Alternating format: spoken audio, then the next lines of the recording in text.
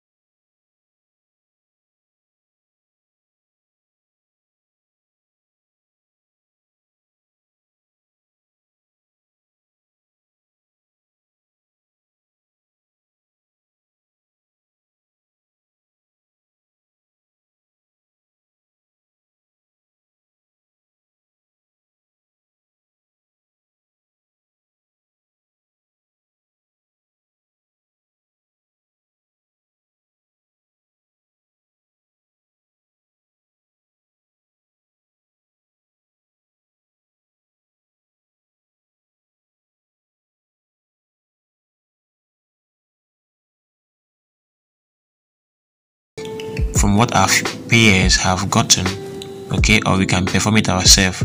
And the ammeter reading, let's assume it to be 1.14 ampere. Now we have to observe something. We observe that the current has increased. Why? This is because the wire of length S, which is equal to 20 cm of the potentiometer, is acting as a resistor, and we need to calculate the value of that resistance.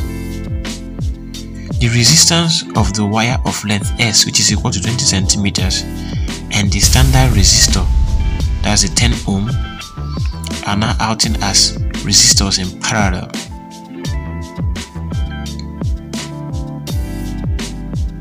To calculate the resistance of the potentiometer wire of length 20 centimeter, we will be using this formula.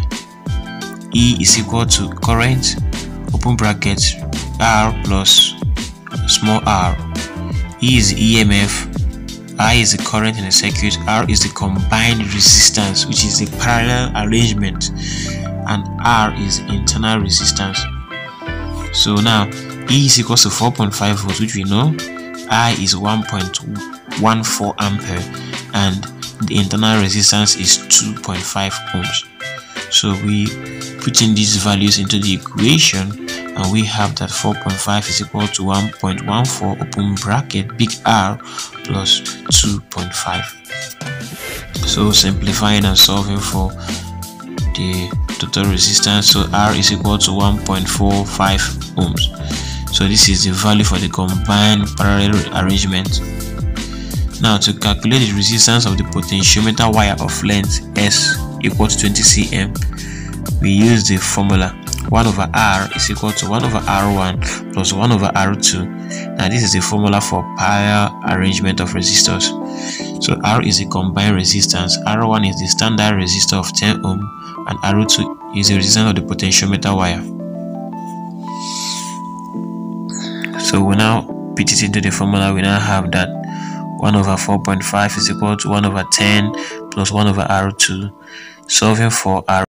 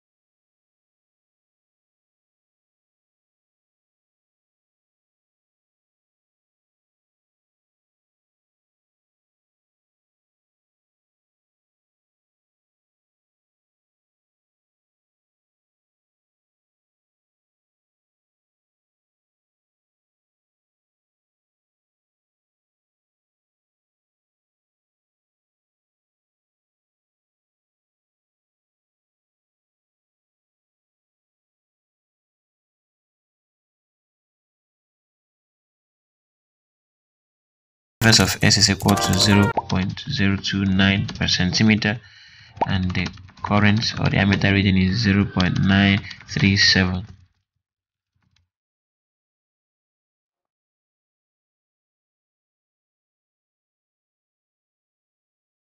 So when X is equal to 45 centimeters, repeating the same procedure used when S is equal to 35 centimeters, we know that the resistance of a wire is proportional to its length. So we now say that if when X is 20 cm, the wire has a resistance of 1.7 ohm, then what would the resistance be when the length is 45 centimeters? So using that relationship, L1 over L2 is equal to R1 over R2. I'm substituting the values where necessary. We evaluate R2 to be 3.8 ohms. That means that the resistance of the length of wire at 45 cm is 3.8 ohms. Remember that the potentiometer wire and the standard resistor are in parallel. Okay, so solving the equivalent resistance for two resistors in parallel, okay, gives us that the total equivalent resistance of the two resistors is equal to 2.75 ohms. Now we have to go ahead and calculate the ammeter reading, and to do so we use the formula E is equal to I open bracket total resistance plus this internal resistance, and putting in the values where necessary. We will now evaluate for current. So we have that 4.5 is equal to current open bracket 5.25. Now simplifying for the current, we now have that current is equal to 0.857 amperes.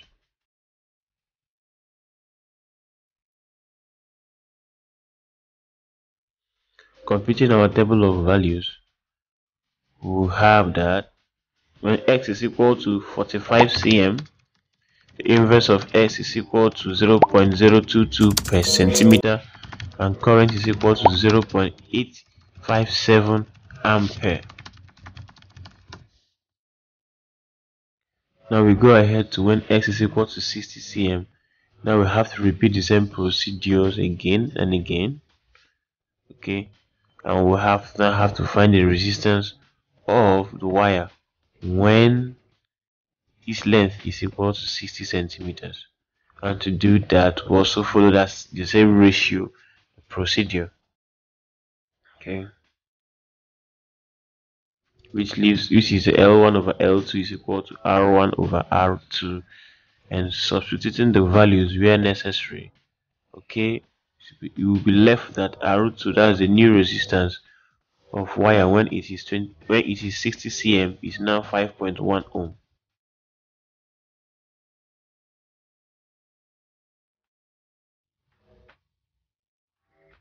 Like I said, the standard resistor and the potentiometer wire, they are acting as resistors in parallel. So we now have to find the equivalent resistance of those two resistors, and when we do so, it is equal to 3.37 ohm.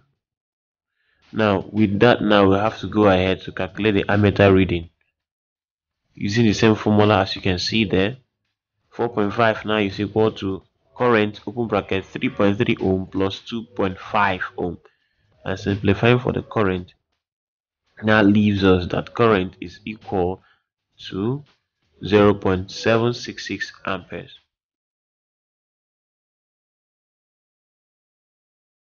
Now we go straight to computing our table of values. We now have that when x is equal to 60 cm, the inverse of x is equal to 0.016 per centimeter, and the current is 0.766 amperes. The same thing happens when x is equal to 80 centimeters. Repeating what we have been doing so far.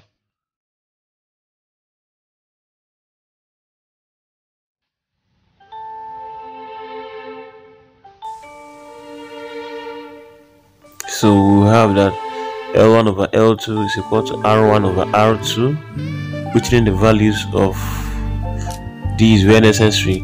20 over 8 is equal to 1.7 over R2, and simplifying for R2 is now equal to 6.8 ohm. Now we recall that the potentiometer wire and the standard resistors, they are acting as resistors in parallel. So we calculate the equivalent resistance of the two systems. We now have that total resistance is now equal to 4.05 ohm. Now we've gotten that, so we move ahead to calculating for the ammeter reading.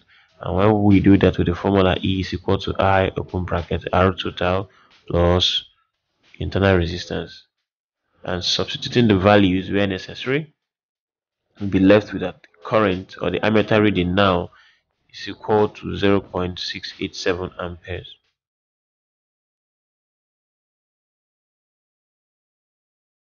We move ahead to computing our table of values.